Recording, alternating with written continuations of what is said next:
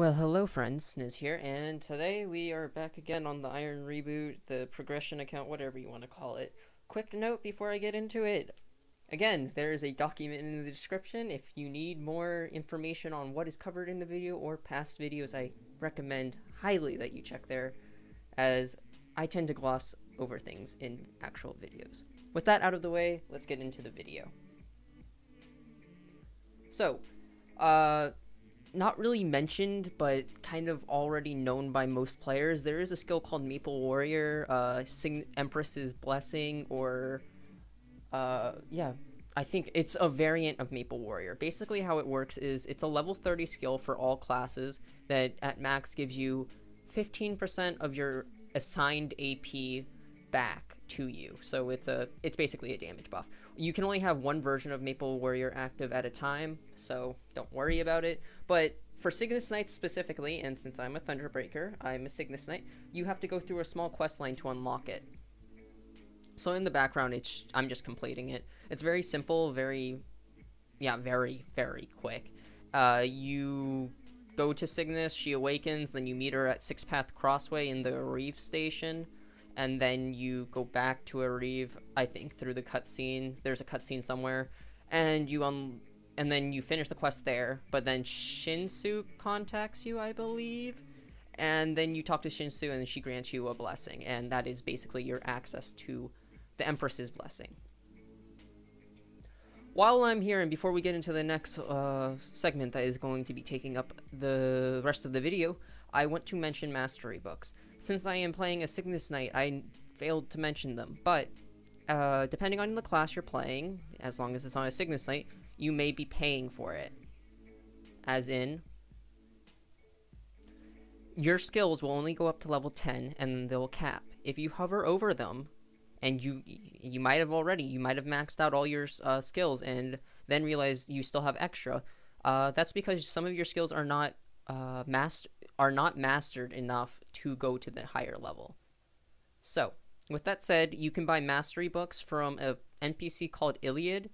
He exists in the town of Leafrey and probably elsewhere, but he sells mastery books 20 and 30. Some skills go up to 30, some skills go up to 20, but are locked at 10 initially. If they go up to 30, you need to buy both a 20 and 30 book. You can also get mastery books from events, quest lines, all sorts of things, but if you're low on cash, I would recommend checking out events, as they might be a huge benefit to you. I think that about covers mastery books, as there's not much to them in reality. They just unlock the next 10 levels of the skill that you are trying to upgrade, and within the skill window, if you hover over the skill while it is maxed, it will tell you if it can be upgraded further and if it requires a mastery book. So don't overbuy them, as they tend to be untradeable, but there are instances where they are tradable. Just be careful. Don't waste your money. Alright, I'll see you in the next clip. Oh boy, this is going to be a long one. So, I mentioned in the last video that when you hit 140, and that we would be hitting 140 in this episode, you have just broken a major milestone. At 140, you have fully maxed all of your 4th job skills, excluding hyper skills. Actually, hyper skills get unlocked, and hyperstat gets unlocked at 140. We will get into that, but for the majority of this video, we're talking about potentials. You are starting to hit end gear game, as in you are able to get a set that's going to last you a decent amount of time before you move on to next sets. And depending on your playstyle and if you accept carries and all that, you may be further ahead or about at my pace, since I'm soloing everything. I would recommend that you pick up a set of Pencilier, or with the Utgard weapon for the 6th set effect. You will be very quickly replacing everything, but it grants a very significant damage boost from the set effect while it lasts. There are multiple reasons to break the set effect, as it's much more inferior to other sets that are closer to endgame. You'll see them in the future, and probably not on me specifically for quite some time. So as mentioned before, for that segment, the first thing you want to note is at 140, you have finished all your skills, as in they are maxed out for 4th job. The second thing you want to know is that you have now unlocked and gained access to the Pencilier set, and there's a set for each class branch. So pirates, bowmen, thieves, mages, and warriors. There's a set for each of them individually, and then there's a weapon that goes along with the class you're playing. With that said, I will get into the majority of this video for the, it's kind of scary to explain as there's a lot, but we'll get into that next. I'll see you then. Okay, while we're back in town, I made a quick stop at a merchant and sold stuff. You may have noticed along your travels, and I have failed to mention it because it's not necessarily important to you until like level 100, where you get your first best in slot, well, not best in slot, where you get your first emblem that you're going to be using for quite some time. I did not mention potentials or how they work or much about them until we were going to get to 140, as this is where I tend to use a lot more money identifying them, and we're getting closer and closer to obtaining gear that we will find use in cubing and getting potentials on. Good potentials, that is. So, in your inventory, while you've been traveling, you've probably noticed some items have a red, maybe even a purple, and sometimes yellow outline around them. I believe red just means that they're unidentified. Purple means it's of, so items that drop naturally tend to come with, can come with potential, and the tier of potential is random. Most commonly, if it even drops with potential, you're going to find that it's of rare quality, which is the lowest tier. If you're lucky, which is, it's more uncommon than lucky, you'll find epic gear, which is, yeah, it is lucky. And then if you're really lucky, you might have picked up a unique piece of gear, which is the 3rd highest tier, and epic being the second, a 3rd, and then unique being the 2nd highest. My bad. Either way, potential adds 2 to 3 lines when identified with the magnifying glass within your inventory window of various stat bonuses, or health bonuses, various bonuses in general. The lower the tier, the more likely you're going to get shit lines or low values on the lines. The higher tier you are, the higher the rates are gonna, the higher the lines are gonna be in power, but that doesn't necessarily erase shit lines, as we'll learn later on. The gist of potentialing of potential systems is they're very strong since they can give percent of your stat, and stat equals more damage. Certain items can get percent attack, which equals more damage. Certain items can get percent IED, which equals more damage against bosses, not necessarily mobs, because mobs have such a low defense already. And then you can also get boss damage on those said items, and you can get decent skills, decent versions of other classes' skills. You can get critical damage only on gloves, though. You can get health, MP, yeah, besides just main stats. You can get flat bonuses or percent bonuses.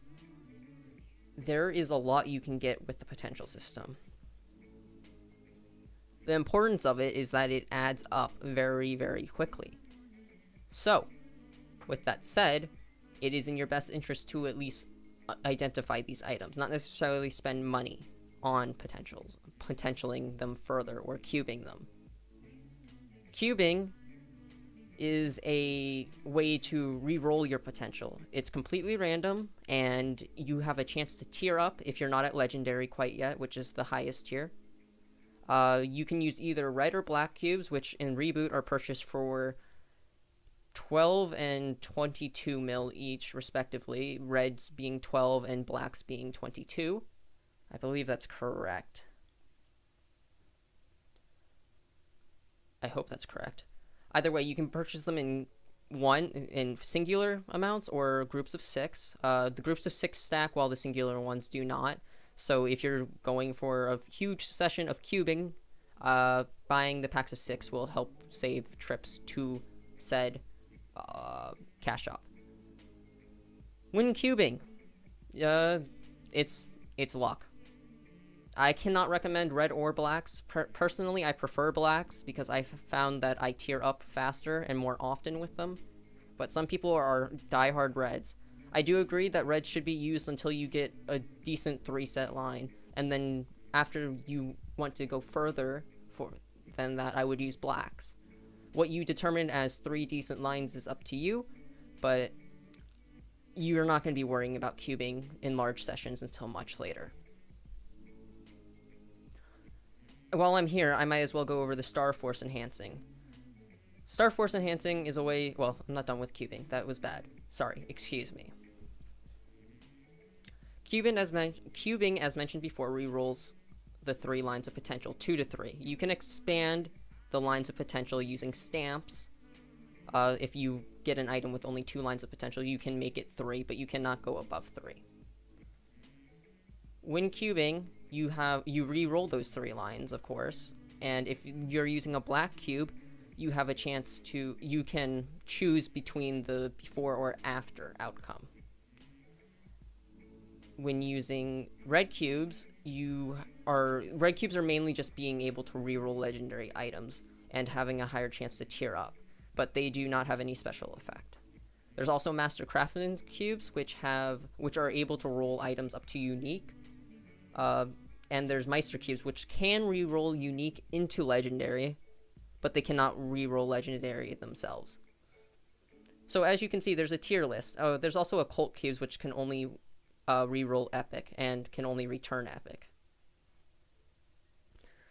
So from that said, there is 5 tiers of cubes. I believe that's right. Black, red, Meister, Master, and occult. There's other cubes, but they're not available in Reboot, to my knowledge. Either way, they are used extensively and are very, very powerful items, as your potential lines is your main source of damage, believe it or not.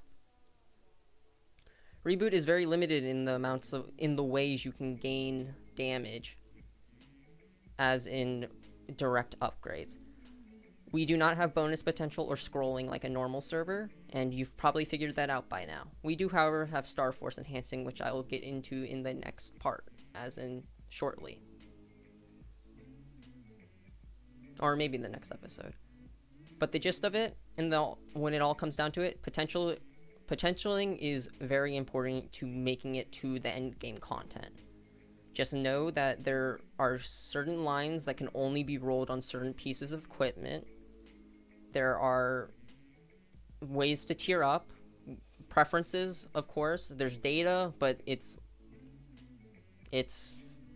flaky, I guess is the best word, or I take it with a grain of salt. It really comes down to what you believe in at the end, because you can get almost twice as many rolls with reds, or supposedly a higher chance of re-rolling with blacks. Can't say much more than that, but the goal is always to get a good piece of item, a good item to legendary tier for further enhancing later when you decide to cube. Cubing is going to be the main way to gain a lot of damage towards the end game. Keep track of that. Store it in the back of your head. We're probably not going to be cubing for quite some time until we hit the Kana. Either way, I'll get right into Star Force enhancing. So I'm such a goody two-shoes. I mentioned Star Force enhancing in the middle of the cubing and potential explanation, which was done very poorly, so I really recommend you check the document in the description, as I'll be much more fluid with my wording. Either way, Star Force enhancing is our other very important way of gaining damage. Items are able to be starred for the most part. You are able to star any item that is level 20 or above, and when you get to 40, you can transpose items from the same type of equipment slot, like a weapon, to another weapon, but the weapon has to be lower leveled than the weapon, and I think it has to be within 10 levels range. Meaning, if I were to have a level 50 weapon, I can't transpose it to, with at least 1 star, you can't transpose it to a level 40 weapon. You can, however, transpose it to a level 60. I'm unsure if you can go further than that, but I believe the maximum or the minimum level difference has to be 10, and or the most common level difference that is valid is 10 levels. Either way, star forcing in itself, when you hover over an item, they have a number of grayed out stars unless they came starred, which is not possible. You would have had to star them yourself. Those stars are show the limit. Currently in GMS, we are limited to 15 stars. Don't know much else about 25 flames or anything, but that is not in Reboot currently, nor in GMS. Either way, adding stars tends to add all stat, and if it's a weapon, extra attack. It also adds health and defense, depending on what you're doing. But again, its main allure is extra stat and extra attack.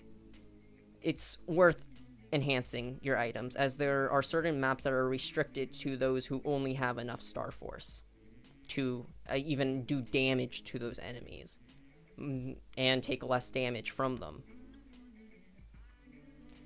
I'd really recommend that you star force, especially as a new player. Once you hit 140, at least all your gear to 5 stars. You're not going to be one-shotting mobs anytime soon, especially if you're training around your level range. At least I'm not, and I must be doing something wrong if there is a way to get around that. The first character is definitely going to be the hardest as you start to slowly get to the end of 4th job and into 5th job. We are making progress, but there is a lot to cover and a lot more to write, so again, highly recommend you check the document, as I'm mainly glossing over these topics and giving a quick overview of them for said document. Other than that, I will see you later, friends. Bye.